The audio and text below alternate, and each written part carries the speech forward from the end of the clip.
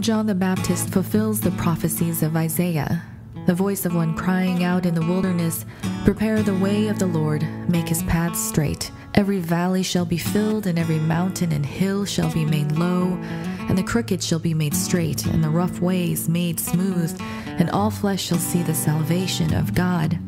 In the season of waiting and deja vu, the season of being in between history and destiny, of being at the threshold once again of new life, the bizarre suspension of time and these rituals around candles and hymns, trees and lights as we embody these conflicting and competing realities, we enact the promise of life breaking through, the incarnation and resurrection suddenly blur together, both divine moments of life, distinct and yet familiar. It is a peace of God that transcends all understanding with us, making those paths level before us so that our eyes can stay on God's salvation.